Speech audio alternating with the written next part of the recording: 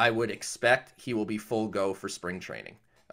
He obviously had the follow-up nerve transposition surgery after Tommy John, which isn't wildly uncommon.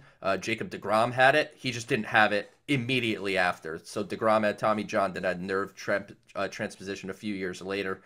Steven Matz had it pretty quickly after Tommy John. So it's not uncommon. It's just a little less common to have him kind of back to back and wipe out 2 years. So I love Matt Allan, the talent. He's going to, by proxy of not pitching, fall down my prospect rankings when I update them this winter. The reality is he got drafted in 2019 and he has 10 professional innings. Part of that is injury. Part of that is the COVID season being wiped out. But from what I hear, you should expect Matt Allan to be ready to go in spring training, and then we'll see kind of exactly what he's all about.